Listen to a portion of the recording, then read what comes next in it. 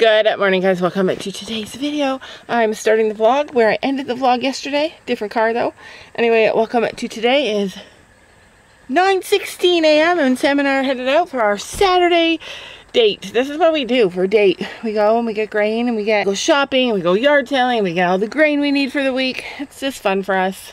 Like, if you're a farmer, you get it. You know what the fun stuff is. Like, it's fun to like look in the stores and buy different things for your animals each time you go, and like, I don't know, it's just fun. This is the kind of shopping that I like. Last night we went to the mall to get clothes for the girls. I hated it.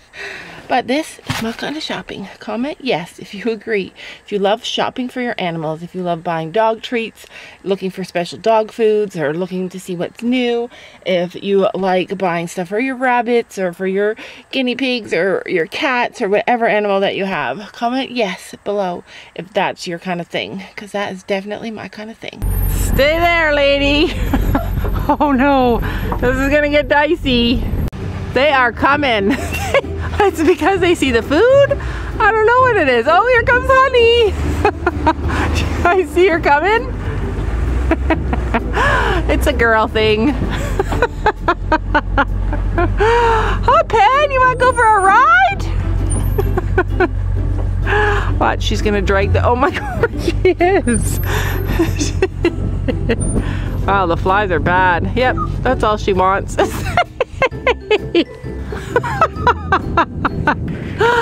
Oh, I'll spray you with bug spray. The bugs are bad. That is funny. So what happens when you take a bunch of food into the horse field? The girls come running. They're like, fresh hay! Everybody run! It took her that long to get up here. You can't reach, baby. This is gonna be annoying. We have to try and get all this hay into that. I bet you a lady's on the other side eating it. She is.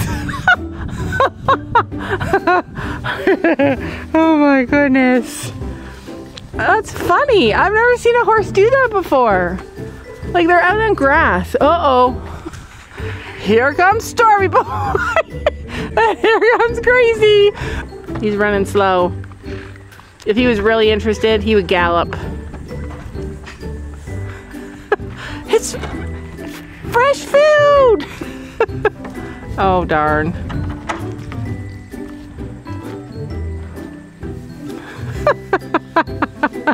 Oh my gosh. Lady's up at the truck. She's like, I'll just get it from up here then. Tell me if this is funny. Like, isn't this funny? This is funny to me. Oh, you gotta go. Yep, this is what happens. What? Do you want me to get the girls? Well, the horse has got to be out of here. Yeah. The little ones can't reach.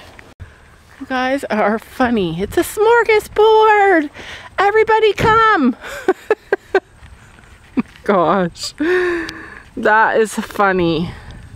I'm gonna go drag the girls out of bed and they're gonna have to come and get all the horses away. It's like, you know when you go grocery shopping and you come home and you're bringing all the groceries in and then all the teenagers show up in the kitchen because they're so excited to see what you bought? That's what, like, that's what that was, but horse edition. It literally just makes me so happy, like, just watching them. People say if a horse doesn't have a job, then it's being wasted on your farm. Hey, be nice to her. She was being mean to you, huh? Where's your mask, hey? There's a little porky pig. Anyway, the girls are coming. They both were sleeping.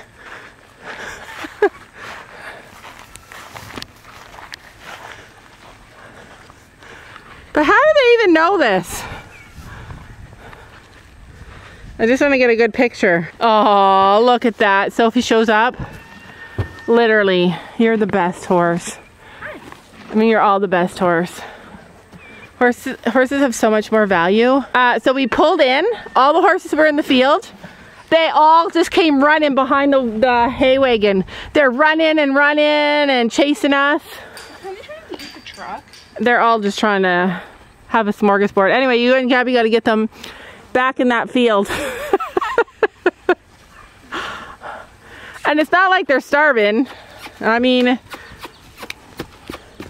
don't step on that baby. Come on. We need a real cowgirl. Penny's resistive. So is Lady. This is where Molly should be out here. Don't get hurt, Penny. Don't try and hop that thing. All right, 3 out of 5. Don't try and jump that. Do we only have 5 horses? Do we only have 5 horses? Don't go in the car. We don't need cars. Be careful of Penny because she'll try and get away from you. Just go over and gently take her. Gracie's getting the overflow. Do we only have 5 horses? Who's the 6th? Oh, Honey's over here. Thought we had 6 horses. Don't get Penny all freaked out. I'm worried about her in that spot. Gracie's like, just one more bite. Penny, you have to go back. Go back that way. Come on, this way. I don't know how you're getting out of there. Go that way. Yep, go. Keep going. Keep going. Keep going.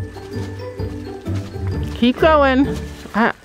Herding horses is not my favorite. I always worry about stuff. Yeah, there's rocks in here. You gotta be careful.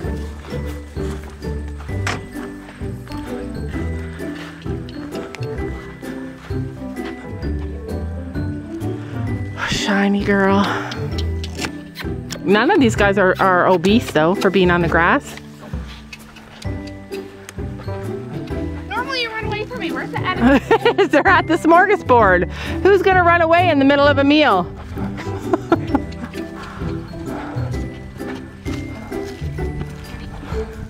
Get going. Go. Come on. Follow your mama. She's gonna always be the trouble. Sorry guys, it's for later, but I'm glad you like it. Honey. Gabby literally woke up Gabby first. Sam just said little Starla, also known as Toffee, is just a tiny little thing. All right, last one. What? Flies are bad. The flies are bad. It's July though. You need to get some more fly traps. It wasn't that hard. For you. So with our goats, one thing that I learned this year, which is really amazing for husbandry and managing your herd, is that, so what I did was that I got rid of the mean ones and then I separated any that like teamed up, so to speak. And I don't know how to explain what I did. I got rid of the mean ones and then I kept like Lola. It made her own little herd. She has like all the babies, all the gentle, all the sweet ones. I put all of those guys together so that they outnumber the mean ones. And each mean one, we have 2. They're not really mean. They're just the boss of the herd. But they're mean to the other goats. I keep them kind of like separate so that they don't gang up. Once they gang up, it's game over for your herd. But so far it's been working amazing. Lola has her own little group of 3, her and 2 others. And they overpower the mean ones, and they're gentle always. All right, so this is the first load of many, you guys. What? Walking all the way through that burn. Do you want to do like a conveyor belt? You want to do a conveyor belt? Go. Just grab it and go, he says. Only 1/3 of a load. This is only like a tiny bit of the hay that we got. Those horses literally made my day. Like, you can't be grouchy when you just watch your horses. Like, just sitting there watching them enjoy life. You can't be angry.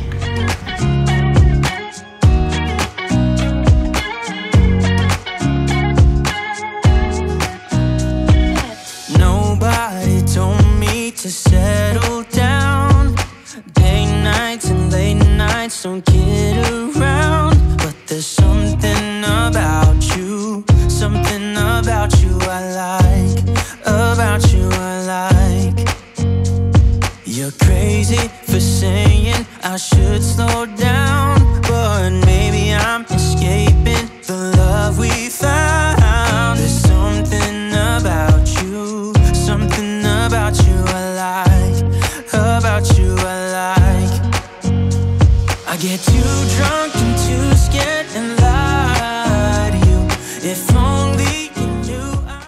Getting old sucks, you guys. My back is not good for being a farmer. That's what sucks. Like, if you want to be a farmer with every part of your being and yet your back sucks. Oh, but I'll tell you what, it smells amazing in here. Like, this is the best smelling hay. I love fresh cut hay. It's fresh cut. Would die for you. One of us gotta say the obvious. Nobody loves me better. Nobody loves me better. Nobody loves me better. Guess I'm just too scared to settle down. This is harder than you think.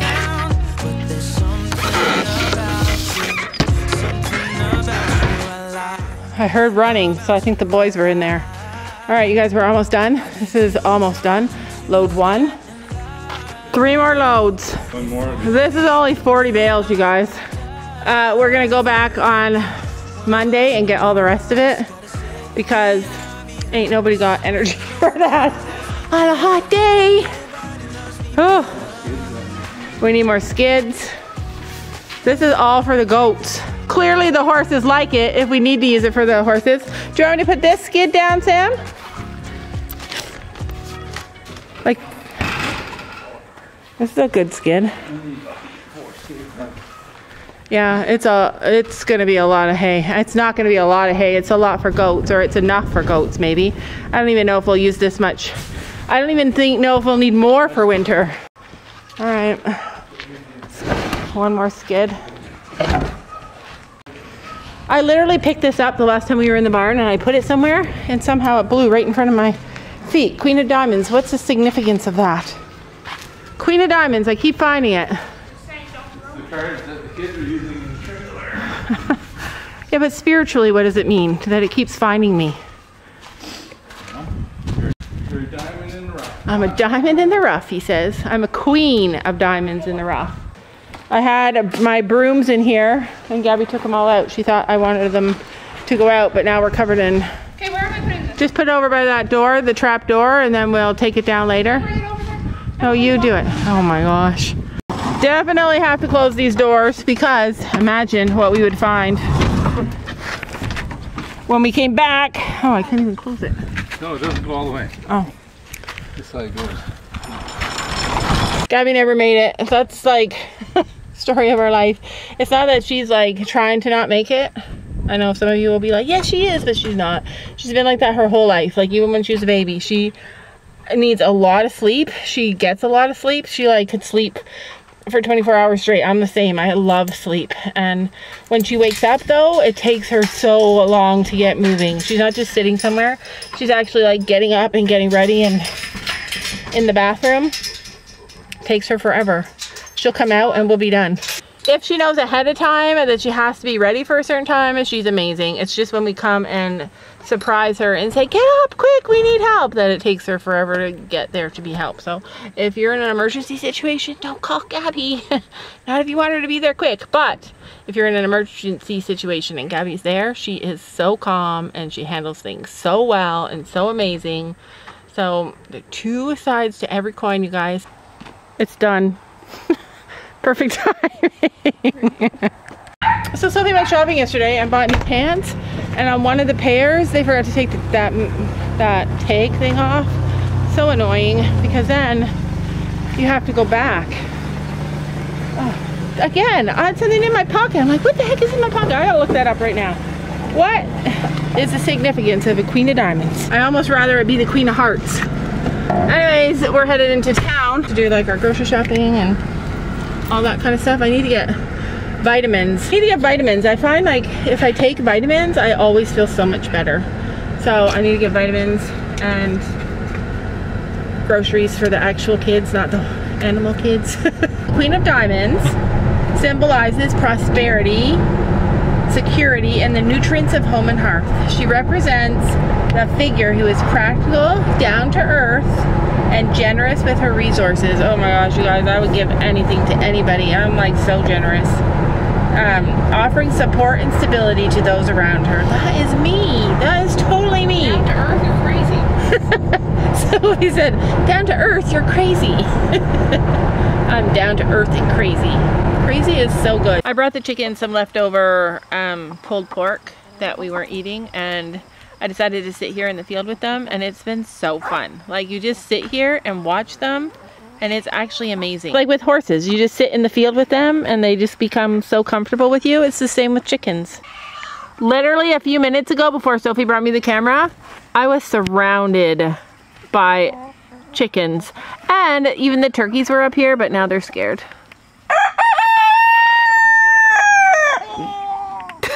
That's the mean rooster. Anyway, oh, here come the turkeys again. Sam found an ad for emu chicks, like newborn emu chicks, for $200 each, which is so cheap. They're like about $400 is the cheapest you would ever find them, so it's like half price of the cheapest price, but they're more like $600. $550 is average price for them, just for one. So anyway, he found it, and I got so excited because I know he would have bought me an emu chick if it was $200. He would have bought me 2 emu chicks. I was freaking out. I was getting so excited because I don't know why I love birds. It's like a new thing. Like, I didn't know that I loved birds when I was younger until I got chickens. Well, even when we had chickens when Gabby was little, I still didn't know that I loved I still didn't know that I loved birds, but I love birds. But anyways, so I was getting so excited. He's getting so excited. And they were from Alberta, which is like a whole different province, like 4,000 miles away probably. And so he messaged the guy, and the guy's like, yeah, we deliver for $50. Like, we can ship them for $50. I'm like, $250 for emu chicks? Like, holy heck, man, we're getting them. So then we started like looking to make sure it wasn't a scam, and they have like a web page. They have a website. It's called something Emu Farms, and I started looking at it, and he started looking at it, and he's like, oh my gosh, look at, they have like a really nice page, and he started showing me all this stuff, like all the how legitimate they are, and I'm like, send me a link, because I did so many searches and I couldn't find it. I searched and searched, couldn't find the name. So he sends me the link, and it was on Facebook, and every time I hit the link, it would not take me to the website. So I'm like, I don't know what's happening, like it just doesn't seem real. And then I said, send me a link for another page, another Facebook page. He sends me a link for another Facebook page, pops right up when I click on it, and I am 99% sure it's fake. But I never get tricked by that kind of stuff. But this was so close. Like, we were so close. We still never would have sent, well, we would have had to send money because we're far. But anyway, you guys, we almost got emu chicks. No joke.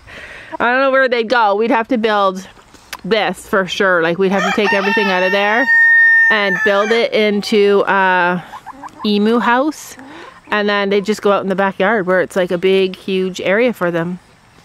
But I mean, they're a huge investment. They're like a huge learning curve. They need a lot.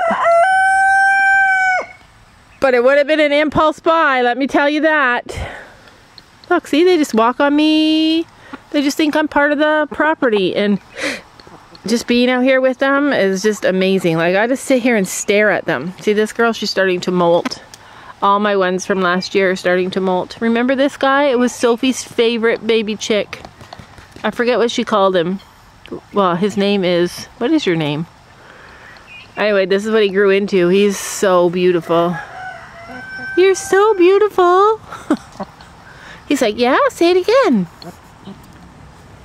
And then there's our little tiny Silky. She's our tiniest little chicken. This one just walks over my leg. They've all officially left me now. But did you guys know that chickens cannot taste spicy things? They can't taste it. Sometimes I put chili pepper flakes in their feed because it's really good for them. It has lots of vitamins and minerals, and it helps with egg quality and even helps them to lay more eggs.